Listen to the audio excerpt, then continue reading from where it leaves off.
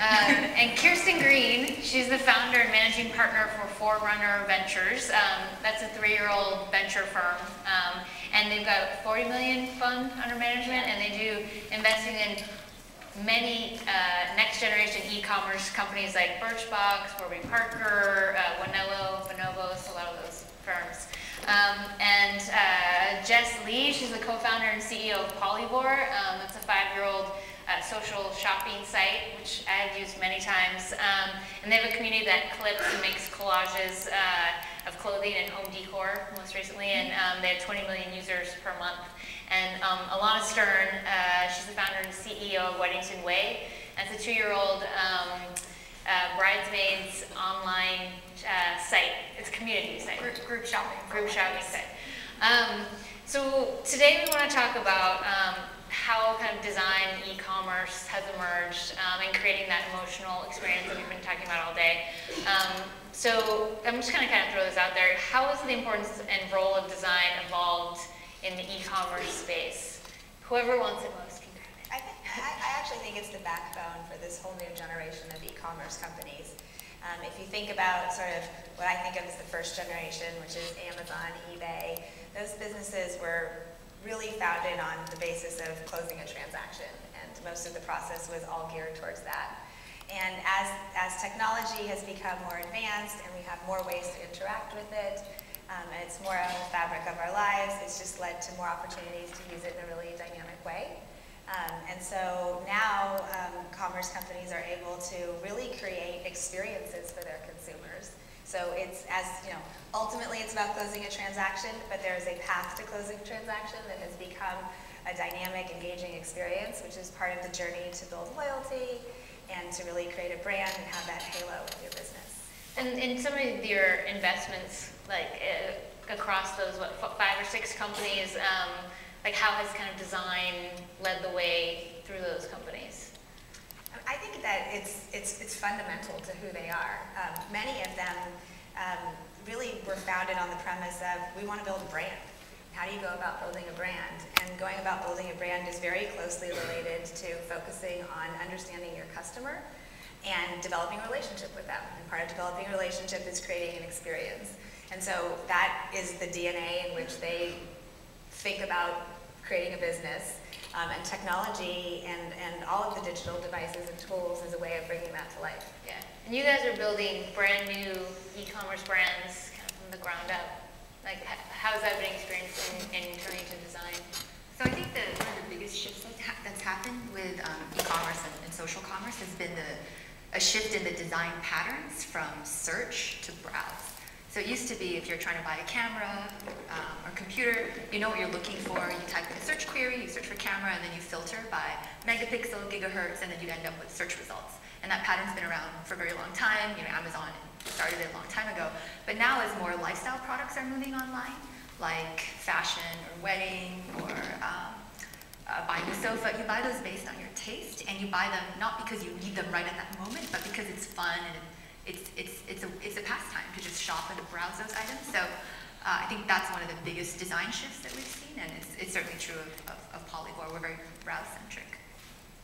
What are some of the biggest tools you're using to create those kind of emotional e-commerce experience? Personalization, mobile, social. What are the main strategies you're using? So I think at Weddington Way for us, the 2 core tenets are both social and personalization. So from the perspective of social, for us, we have a group of friends coming together around one of life's most important events. So it's a naturally emotionally driven experience. And so creating a really robust environment where they can all come together online, collaborate, discover, and transact, sort of builds on the natural behavior that we've seen historically with this group of friends. And so that is where we see really, really high engagement, really, really high customer happiness. And then from the personalization perspective, it's all sort of, we say it's data-driven personalization. So we have a customer who comes to our site. For our brides, for example, we know her wedding date. We know what colors she's been looking at, what merchandise she's been browsing, how many people she has in her showroom, how many people she's involving in sort of this process in her wedding. And so we're able to create really tailored communication and experiences to exactly what she's doing. And we found that to be really powerful and sort of playing with sort of her emotional heartstrings and creating an experience that really resonates to her and her specific experience. And you're creating, I mean, there aren't bridesmaids really communities. I mean, maybe some kind of like online like question and answer type thing, but there aren't kind of these end-to-end services where you buy the actual clothing and then you manage it online, so you're kind of creating a whole new category. Yeah, it's a whole new category. It's friends coming together, no matter where they live, to shop together online, to share an experience, to go through the sort of experience from discovery through to transaction, which is just totally different than anything she's been able to do elsewhere. And you're using a lot of data, I'm sure a lot of your companies are, and you are as well. Like what type of data do you bring in, and how do you use that type of data to personalize the service or offer them better, more products, better experiences? So for our customer in particular, I think what's really nice for us is we start with a very highly qualified lead, for lack of a better term. She's a customer who's very discoverable. We know where she is. So you know, whether it's certain blogs that she's reading, certain even magazines still that she's reading, whether she's on Facebook with her status engaged, or there are a number of different ways in which we're able to know sort of exactly where she is in her life stage. And so that helps us bring in just a very, you know, qualified customer. And then obviously word of mouth in this space is huge. So with that as a foundation, then through how she engages with our site and through what she shares with us on her site, that's where, or on our site, that's where we really are personalizing the experience. So it's a lot of the data that we're actually collecting as she moves through the experience that lends to the personalization. Jess, yours is based heavily on data, right? Yeah. So with Polyvore, our goal is to help people discover and shop for things that they love that cater to their taste. So what we need to do is understand what people's taste, what is their taste, what is their personal, taste is very personal, it depends, like I might like, you know, this particular leather jacket, but it's different from that one, and it's very, you know, with very specific taste. So to understand that, we have tools that let people mix and match their favorite products into sets, in their collages. It could be outfits, it could be mood boards, but every set is essentially a really unique set of data about products that go together. So we know that this leather jacket matches a particular shoe, that those brands go together, that trend is rising in the first place. And so we have this really unique data set about taste in fashion and home decor, and the goal is to use that to power a really amazing shopping experience. And you can see this in Polyvore when you click on our products and you look at the product recommendations. A lot of that is based on interesting taste data that we have. So it's very core parts. I think you hit on like taste data and design. Those are two really important parts of what we do. What about for your portfolio companies? I mean, is this data something that when you see kind of the business plan they come in, you're like, you know, that's the one? I think unlocking data and using it to your advantage is one of the most exciting opportunities within these companies. And if it's done right, you've really made some fundamental shifts to the business model. Because these direct-to-consumer brands now have visibility into understanding where their customers coming from, how they found them, how they came into the site, what they did while they were there. As Ilana was mentioning, all of that creates this information map about the customer, which then the best companies are able to use to their advantage around planning their merchandising strategies, planning their other marketing strategies and programs, and even planning their inventory. So I think if you're actually tapping in and using those to your most advantage, you're creating efficiencies in all of those core kind of expense items in your business, and creating a better experience while you're doing it. When I think about kind of two e-commerce giants, the transactional giant that you were talking about in the beginning, like an Amazon, and then a kind of more modern company that is using that more of like an indirect type of e-commerce browsing is a Pinterest. How do you think these two companies are still shaping the way you run your businesses and kind of the future of e-commerce? I mean, I'll lead by saying Amazon is a formidable company. They are impressive in every which way, and as an investor, we're always being challenged to try to make intelligent decisions of early stage investments, and one of mine starts with, I like to stay out of the way of Amazon. Because it's already hard enough to get a business off of the ground, and if you think you're going to compete with Amazon, like, that much harder. Do you think Amazon can compete on that emotional experience level? You know, I don't think they have. Need to. You know, I think what they've chosen to compete on is certain elements, you know, assortment and choice and convenience. And those have proven to be really powerful drivers for a business that has served them well for a decade and will probably serve them well for another decade. And that is important in certain categories of shopping. And in other categories of shopping, the romance of the process and the experience you have is a lot more important. And so I think that there are certain categories where Amazon might win for a very long time or always, and there are other categories where it's not the ideal setup. I was in New York recently, and all the cabs and bus stations have a Amazon.com/fashion ads everywhere. So it's clear that Amazon's really investing in this space, but I think what's difficult is, you know, they're great for I need to get something, I need to get in and out, I'm going to do a search, I know what I want, I'm going to filter, and I'm going to find it, it's going to be super convenient. But the emotional part of shopping is pretty absent from Amazon right now. And I think at the crux of that is understanding people's taste, what's going to, you know, and Amazon is actually very good at data, but they don't have that data. And I think in order to understand personal taste, you actually need a community. To get that taste data at scale, you need a community of people who are constantly telling you, this is hot right now, this is the trend that's in, these things go together, and without that community, you can't get access to that taste. So you need a community of tastemakers. Do you think Amazon would be interested in that space? Like, you're like, oh, maybe I'll, you know, try to help sell some of these companies Amazon? Do you think they want to get to that space? I mean, they're definitely I think they're interested in every space, as you can already see by the way that their business is evolving. In terms of Pinterest, I know you were saying a lot of kind of the leads on the bridesmaids' dresses kind of come from that area. How has that shaped your company? Yeah, so Kirsten and I were talking about this before, actually.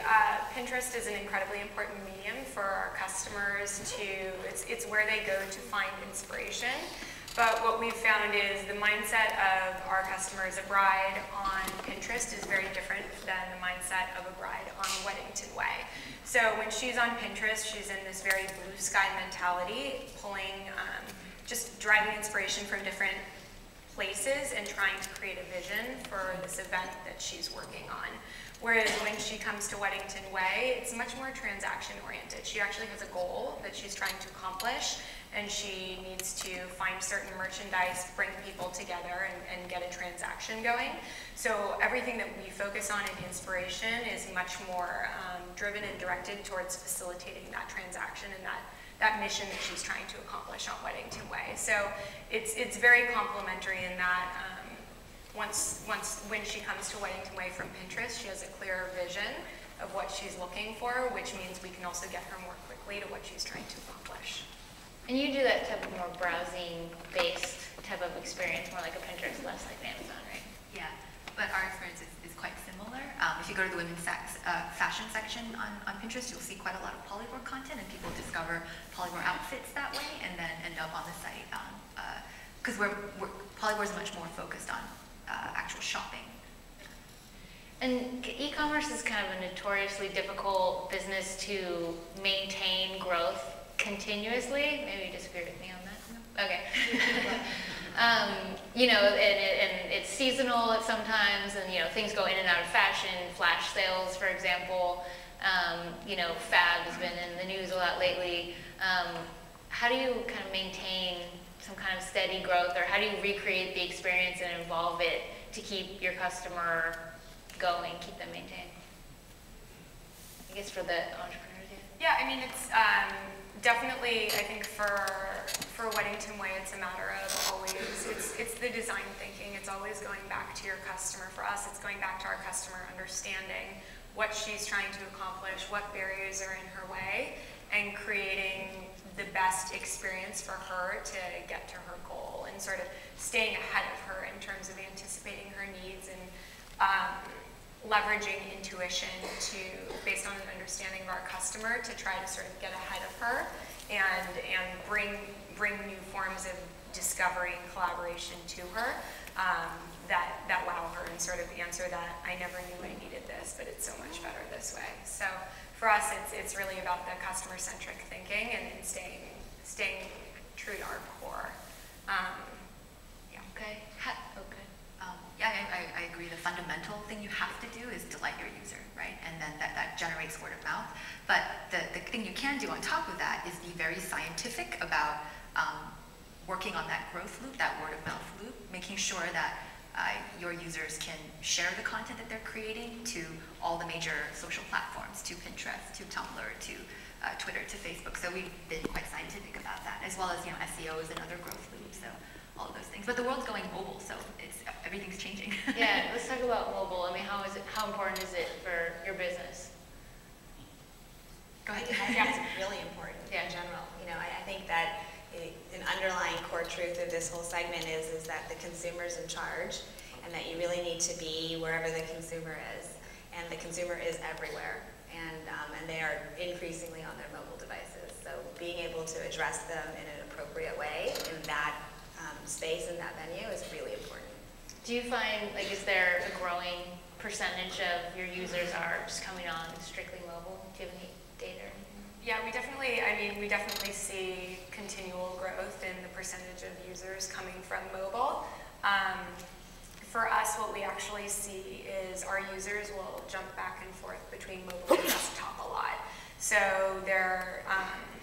she'll consume a lot actually on desktop and tablet, but she's very transaction driven when she's on mobile. So she's either typed in weddingtonway.com for a specific reason, or she is clicking through from a Weddington Way email or an SMS, and she's actually going to the site for a reason.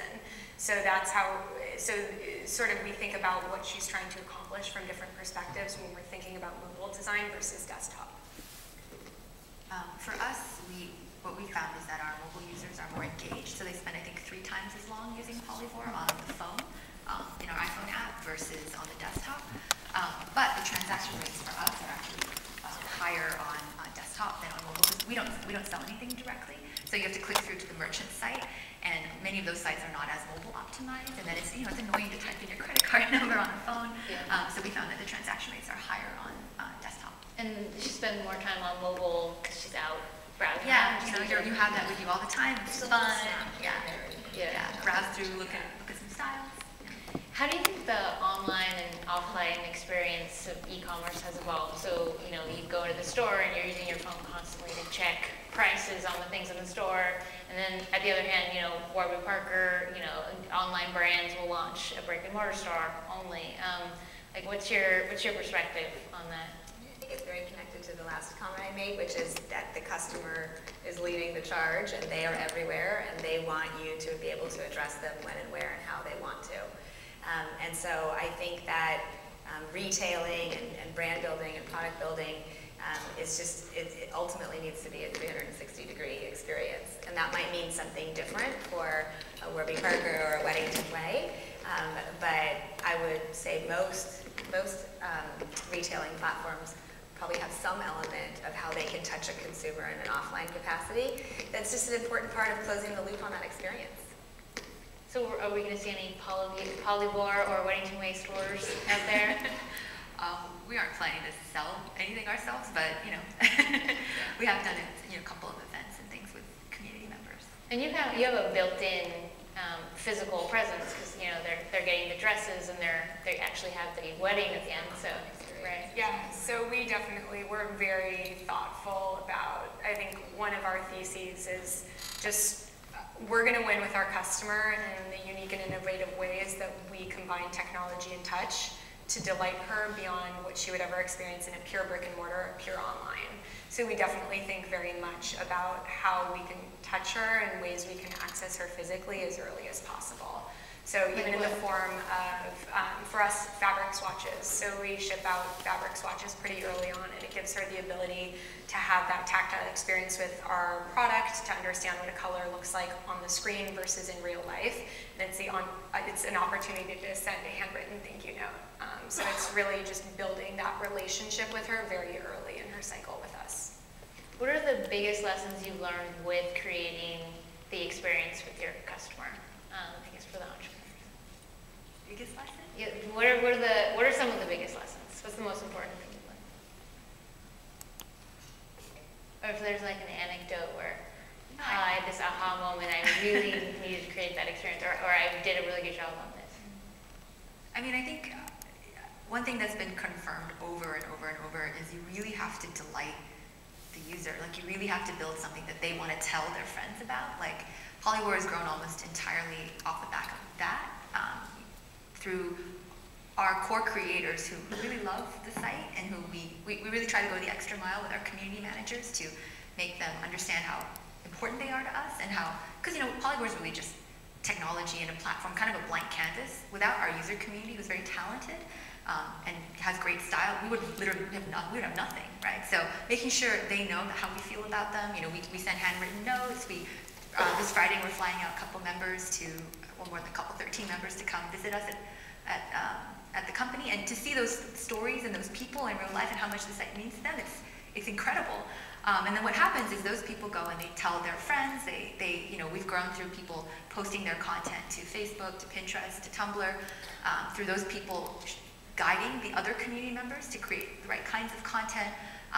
They also help moderate the site, but literally we'd be nothing without them. So that's always been a very important lesson, and it's really great when we actually meet them in person and to hear the story, and how some of them are even, going back to school for graphic design or fashion design, or starting their own jewelry line. Those are really amazing moments, some of the most rewarding moments. And you're unique because you are actually a user, right? So tell them the story. So I started out as a user of Polyvore. I was a PM at Google at the time, and someone showed it to me and I fell in love, and I wrote to the original co-founders and said, hey, I have all these suggestions for what you could do, and then they wrote back and said, why don't you do these yourself? Why don't you just join us? So that's how I ended up in Polyvore. What about you, the biggest lessons you learned from creating that experience for your customer? I think there's a lot of consistency, the customer centricity, and really thinking about how we delight the customers. I mean, wins for us, there are elements of growth and word of mouth and all of that, but we have a stylist team that is sort of the customer-facing piece of our company, so where the personalized, the data-driven personalization meets human touch. They're getting invited to weddings of our customers and stuff, so really thinking about how we're building that emotional connection. And then again, the technology meets touch is really huge for us. So it's always thinking outside the box, and it's not limiting our experience to exactly just what's happening on the website, but it's really about imagining her experience end to end, and where she's at emotionally throughout the process, and how we're touching her both through our site as well as physically. So really sort of understanding the roadmap of her experience and getting into her shoes beyond just the site is really, really important for us. I'm going to open it up to audience questions. Wave your hand if you have any questions about e-commerce experience and design. I've got my own questions. But raise your hand if you have any more questions. I have one for Kirsten. From a venture perspective, what are the types of kind of disruptive ideas in this space that you're looking for, that you're looking at out there? What can be disruptive I kind of think about it from two perspectives. So one, if you're talking about a direct-to-consumer experience, either around bringing a new product to market or a retailing opportunity, think about categories where there are big tailwinds. And so, either there's a positive trend towards people kind of jumping onto the wave of that category, like beauty, like outdoor recreation, sports. Beauty, Zazie, right? Zazie, yeah. Or, so some sort of tailwind in the category where they can leverage all of these new tools to really bring a more efficient business model to market. I think there's still a lot of opportunities there, and those are kind of, they're one-off. I can't sit here and say there's a big theme. It really starts with an entrepreneur who has like an authentic point of view around an idea, and really is in touch with his consumer and has a point of view on how he or she's going to bring that to life. Some of the big trends that I think have underlying ties to technology or anything around, we've talked about them a little bit today, but anything along the lines of discovery and personalization. So discovery is, I think, the direct result of having consumers are being bombarded with so much information and so much newness and so much product. So how do they go about kind of figuring out what they really do want, what they need? And then And obviously this personalization thing has come up. I think there's a lot of opportunity for innovation around that just creates a more dynamic experience and ultimately leads somebody to a transaction and leads somebody back to another one. Are there any traditional brands that you think are doing a good job? Are there any kind of brick and mortar stores that you think are doing a good job incorporating these experiences and becoming more it's a great question. Actually, for me, it's been really interesting to kind of see the evolution of that start to take shape, because I've been following this space for nearly 20 years now. And there's a lot of retailers that have been companies at scale for a decade or 2 decades, and they're kind of past the prime of growth. And I think that, a handful of years back, all of this stuff that was happening in the digital world was the stuff happening in the digital world. And slowly but surely, it's started to catch people's attention, and now we're at a place where we get phone calls from Staples or Home Depots or these big retailers that are like, we really want to make sure that we understand where the consumer's going and where the space is evolving. And while our business might be intact today, if you look down the road 5-10 years from now, the consumer that's going to show up with more purchase intent and more dollars has been trained and grow up in a different way. And we need to understand how to interact with them and how to incorporate that into our business model. And some of them have the capacity to be innovative, but like happens in most sectors, the companies that are large and at scale and mature, they're not hubs for innovation, so they look to things like our community and startups for accessing that. The capacity to be innovative, but like happens in most sectors, the companies